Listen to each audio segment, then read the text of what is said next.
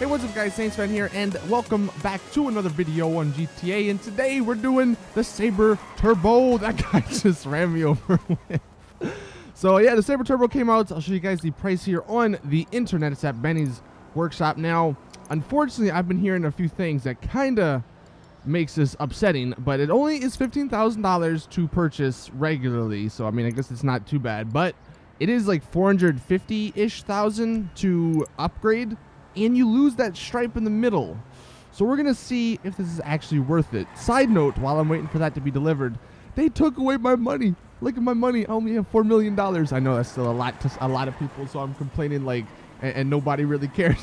But I had like $25 million, and then I come in GTA Online after the week of me being banned, and they took all my money. I will say this livery that this guy has on is pretty freaking cool. All right, so the upgrade price is actually $490,000, so a little bit more expensive than what I thought. Before we do that, though, I'm going to go ahead and change the suspension, just because I don't know if we can do this after the fact, and sometimes that'll make your car go faster, because apparently this is the new fastest muscle car in the game, and I'll be doing some tests later on today, but let's go ahead and upgrade it for that $490,000 price tag and see if it's worth it. Like I said, you do lose the stripe. Unfortunately, I don't think the suspension actually did anything there. But going through everything, so armor brakes, don't need anything. Front bumpers, let's see what we got here. We got some different options. And then rear bumpers, we just have one. You get the painted. All right. Chassis, we have roll cage. We have the regular roll cage and then the stunt roll cage, which I don't know if, okay, it literally just changes the color, I think. Now get into the engine. This one has a few different options compared to some of the other cars, as you can see here. In this, it definitely makes your engine look a lot nicer. Air filters, pretty much the same as all the other ones. For the exhaust here, we have the chrome tip exhaust. Then we got this one, the big bore, and then the side grill. You can either make it de-chromed or painted. Hood, there's a few different options here which look really nice, although that one, I look at that engine texture, that looks so bad. I just noticed that. Is that like it on every other car? The interior trim designs change the stuff like it does on every other car, and you have a lot of different options here, as you can see just from the back. There's a spoiler you can put on here, the low-level spoiler. The trunk does have the option to have the speakers in them, as well as the hydraulics, as you can see, and I think that is it. Let's get into the respray now, and I'll show you guys the liveries in a second.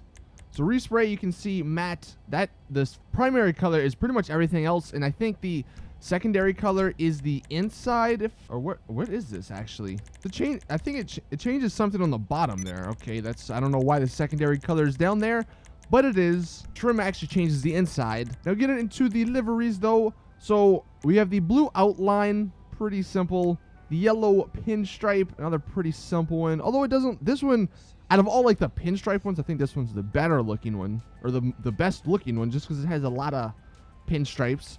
Royal stripes is next. Inferno, the flames, looks pretty cool. Suicide green, which is the one we saw in that other guy's car at the beginning. Then we have the swirl pinstripe. Royal red, which honestly, I am not a fan of this one. But this one is the one they Rockstar constantly keep showing. Then there's preposterous purple, which I don't really like either.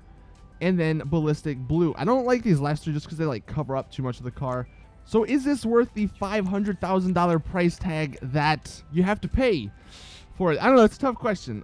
It's definitely, out of all the cars, or the last couple of cars we've gotten in Benny's, this car itself is one of the better ones. Although the customization options are kind of lacking, which is kind of unfortunate considering you do have to pay that pretty steep price. I guess if you do like this car, you're gonna have to decide if you want it to be upgraded fully so it can compete as the best car in the muscle class category, or if you like all the designs and stuff beforehand. But that is it with the customization. Hopefully you guys enjoyed. Drop a like. More videos coming out later today. See you guys then. As always, it's your boy Saintsfan. I'm out.